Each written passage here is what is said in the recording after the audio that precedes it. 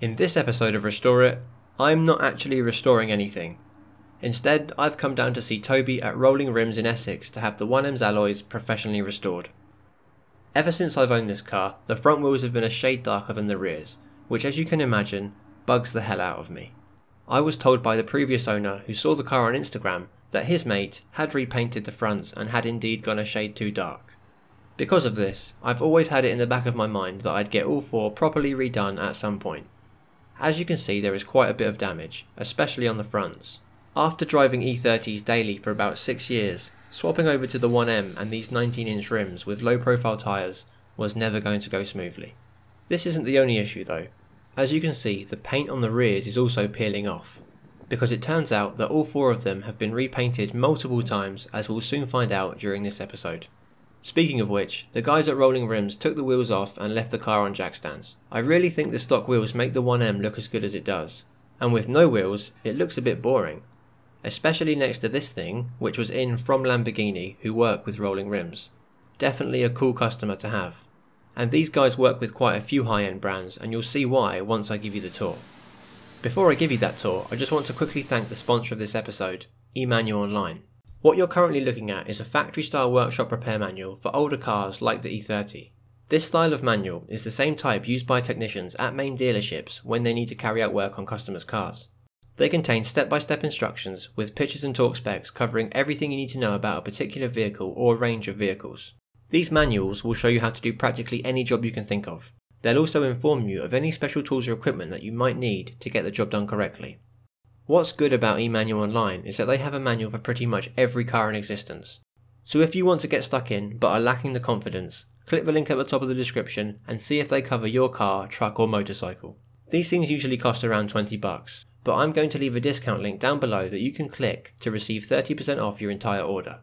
They truly are invaluable pieces of information that will save you a ton of money and give you the knowledge and confidence to work on your pride and joy at home. I couldn't do half of what I do without them. So big thanks to eManual Online for sponsoring this episode and supporting Restore It. Let's get on with the tour. So, we start here in the tyre room. Equipped with tyre changes and wheel balancers, this is where each wheel starts and ends its journey. It's also where the steam machine and screw compressor are kept, both of which are piped all over the building. From there, we move to the chemical stripping room, which is equipped with 6 vats of acid, and also has a hot chemical jet washing station at the far end. Going back slightly, this is the old blasting cabinet, and this is the new one, located in what I'm calling the repair and prep room. In here are 3 booths for removing light damage and other things like adhesive from the old weights. Up next is a room I thankfully didn't need to visit on this occasion. This is again what I'm calling the more serious damage repair room. If a wheel is bent, cracked or seriously dented beyond simply grinding it down, it comes here to have new material welded in or can be heated up and straightened on the straightening machine. Moving on and going slightly off topic for this episode, this is the old diamond cutting lathe that takes half an hour to scan a wheel. And this is the new one. This bad boy can scan and cut wheels in a matter of minutes. I definitely want to come back with some deep dish BBSs in need of serious restoration to see this machine do its thing. Next up we have the powder coating setup, which sits outside of the painting room. Black and grey primer sit on one side and have their own guns along with a box shaker to aerate the powder. On the other side of the painting room sits the Clearcoat setup, which also has its own gun ready to go at all times. Now this room is definitely my favourite room here at Rolling Rims. You've got fresh air coming in from the ceiling, 2 waterfall extractor booths which I absolutely love, and one more normal air filter booth. Opposite, a human-sized oven which sits at around 220 degrees Celsius all day. I want to take this room with me. After painting, it's back in the tyre room to put the tyres back on and balance the newly painted wheels. So with the tour over, let's start the restoration by taking the tyres off.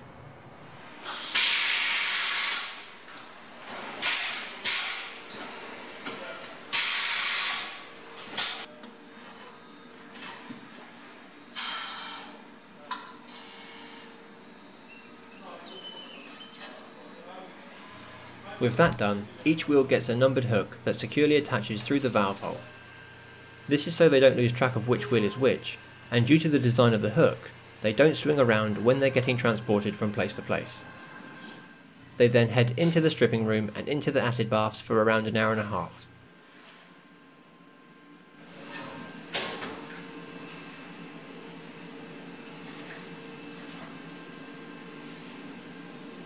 It was during this process that we found out that all 4 wheels had high build primer on them, meaning they were repainted at some point.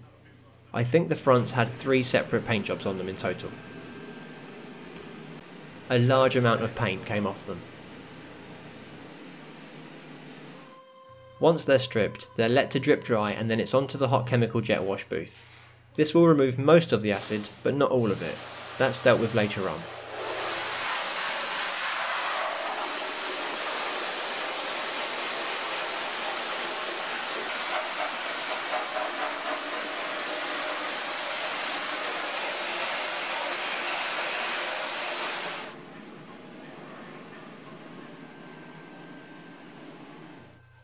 So now the paint's gone and they're clean and dry, the next process is the damage repair. In this case, it's just a simple sand down on the edges to remove that curb rash and grinding the old adhesive off from where the old weights used to be. I do plan on coming back here in the future with some really rough wheels to see the other more serious repair tools at work.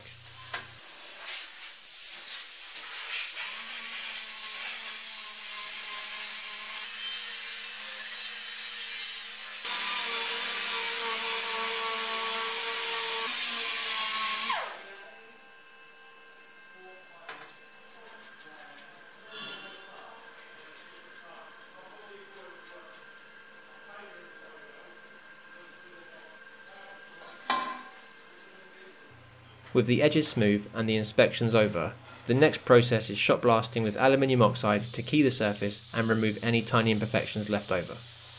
This recycling blasting cabinet can handle something like 68 CFM and is activated by a foot pedal. This is a dream blasting machine for me, although it was nice to hear that theirs gets blocked from time to time too.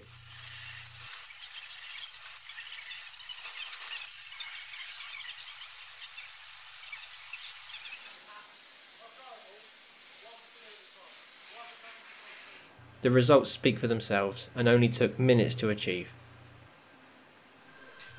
The final steps before we leave this room is a good going over with a Scotch Brite to remove any trapped media that the air gun might miss.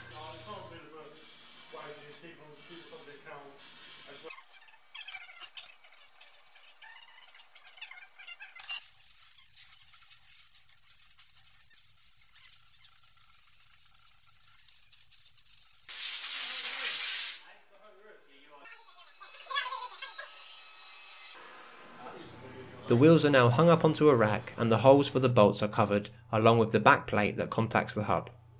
Toby was telling me that this is a slow day for them because I'm in filming, but they are still doing an impressive amount of wheels whilst letting me film mine. Before powder coating, they need to be placed in the oven to gas off for about half an hour. This prevents the trapped acid gassing off later and ruining the new paint job.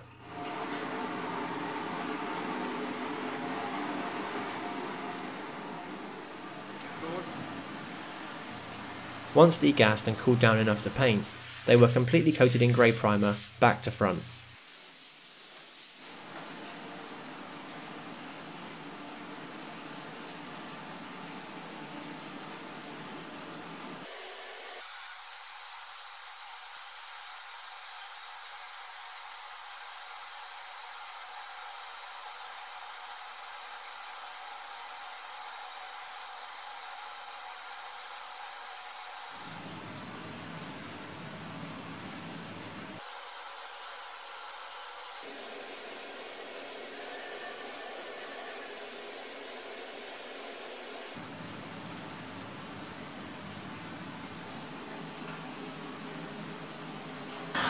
Once all 4 wheels are done, it's back into the oven for 20 minutes or so to cure the primer.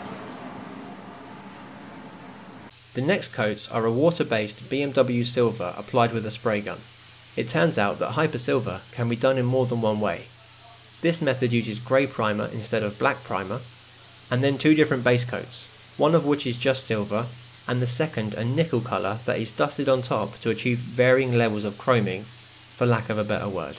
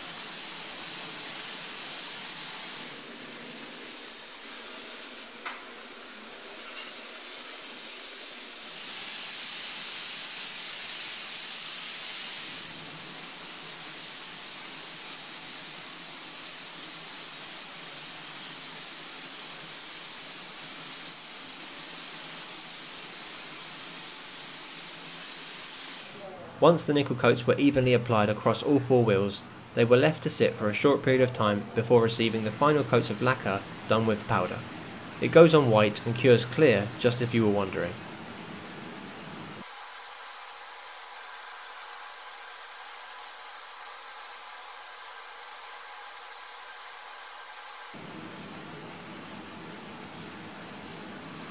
Once they're all clear coated, they go back into the oven for a final time to completely cure.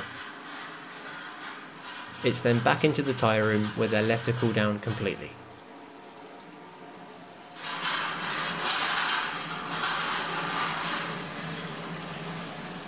Now I know they're just wheels, but I'm in love. They look absolutely brand new and they absolutely nailed the colour.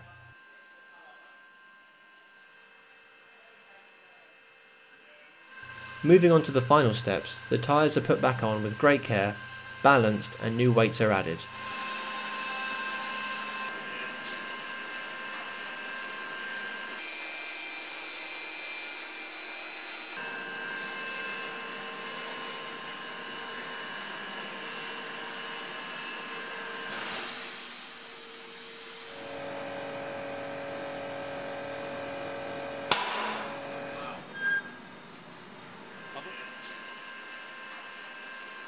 And there we have it, all done in one day with ease.